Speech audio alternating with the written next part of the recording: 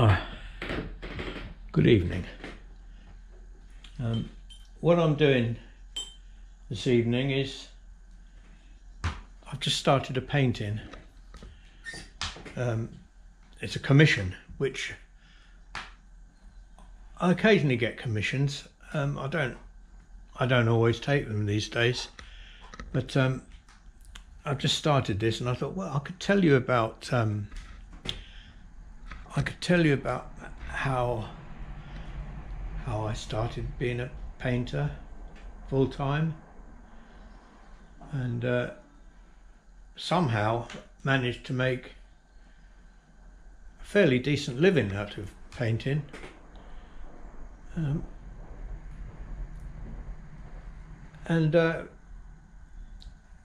I used to love it. It's another escape. It was like, like reading. When I was a young boy, I was always drawing, or if I had any paints, I would do a painting. I remember I used to copy the mastheads off of the old newspapers, like the News of the World and the Express. They used to have magnificent kind of, I think they're called mastheads, the design on the front. I think the Daily Express was a picture of a knight of old. Yeah, and then I was always drawing, never ever stopped drawing all my life, and which is a good thing, because I've never able to hold down a proper job for very long. I don't know why. I just couldn't do it. I used to get really, really bored. The only time I could actually keep work was when I was in the Merchant Navy, and even then I got the sack off of one ship, a very famous ship. But I'll tell you about that another time. Yeah, so when I was in one of my many incarcerations at Her Majesty's pleasure, I would always manage to get plenty of tobacco or sweets, treats that you need when you're in the nick, through my ability to paint and draw. And I would draw or make coloured pictures of the other con's loved ones and family, and in exchange they'd give me tobacco. And I was also very good at writing. I don't know where I get the writing ability from. I certainly didn't learn a lot about it at school. But yeah, and I could help. I could read their letters for them. Some of them are illiterate, quite a few of them, and I could. Oh, I think no, I haven't. I thought I turned it off. I could read their letters, and I could also write them letters to their family for them, especially love letters to their wives and girlfriends. Cons are always love their wives and girlfriends when they can't be near them.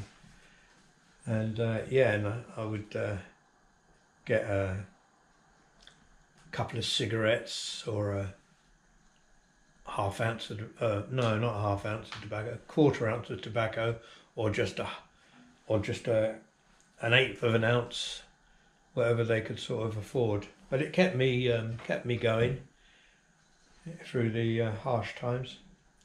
And yeah, and art has kept me going when I haven't been able to keep a job because of absolute total boredom. So what I did most of my life was I used to do odd jobbing, bit of painting and decorating.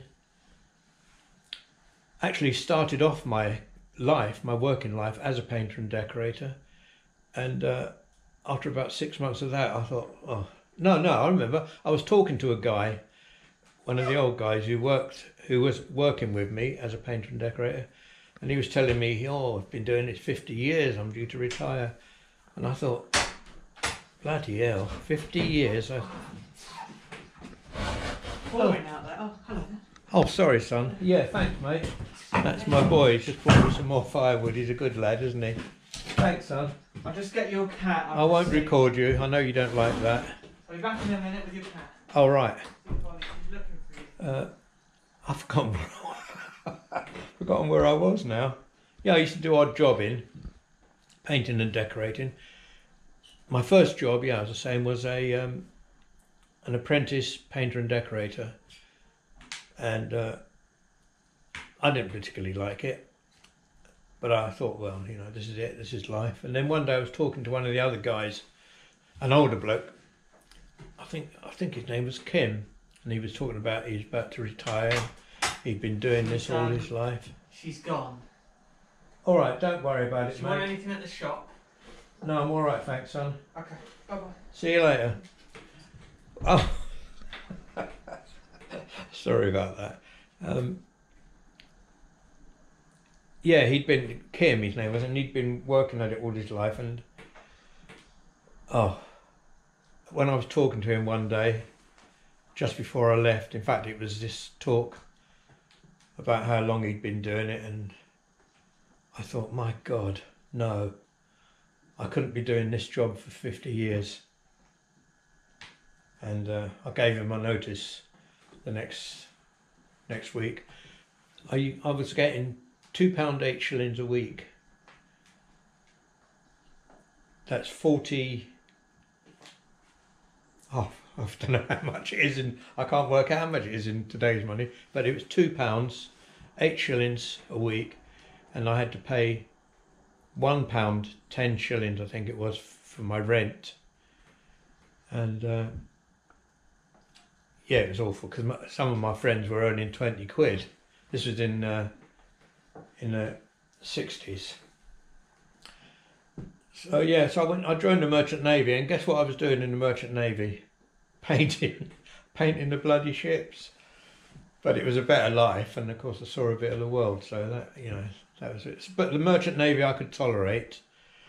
You know, it was an institutionalised sort of life, and of course I couldn't get away from it. Once I was on a ship, you could be away for weeks, months, even in the tankers.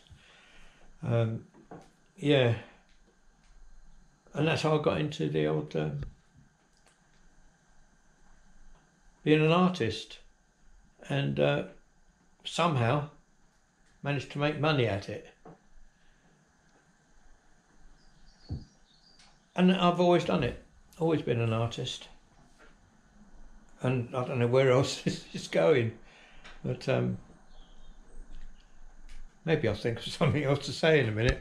I'm trying to concentrate on how I'm going to paint this picture, and what I've got is a very ordinary looking house, but the guy who's commissioned it has said he wants it to be a John Bain painting, which is quite nice. It means I've got a style that people like.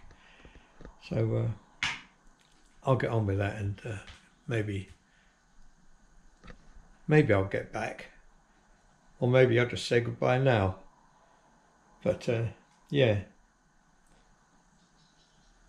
Oh, I used to go in pubs as well. When I didn't have any money, I'd go in a pub and I'd sit there doing portraits, and I'd do a portrait for a pint, stuff like that.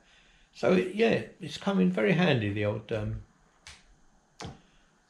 painting and drawing, for someone who's couldn't keep a job. That's not to say I was lazy. I always managed to get work, but it would be work that I'd find myself. Like I had a window cleaning round in the village, which I built up because I had some ladders, and it was the kind of job, you know, I'd go to it when I wanted to. That's another problem with my work. I've never ever been able to go to bed at a reasonable time at night. I'm always up until the wee small hours of the morning doing something or other, mainly painting.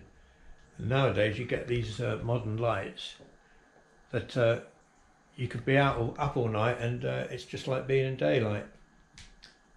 I'm not sure if this is very interesting for you, but It's another vlog post, and I must get on with this painting. Thanks everyone for subscribing, and to anyone who might want to subscribe, please do. And this might not be the most interesting little story I've told you, but as I say, I've got this painting on my mind, and I better get on with it, otherwise it will never get done. See you later.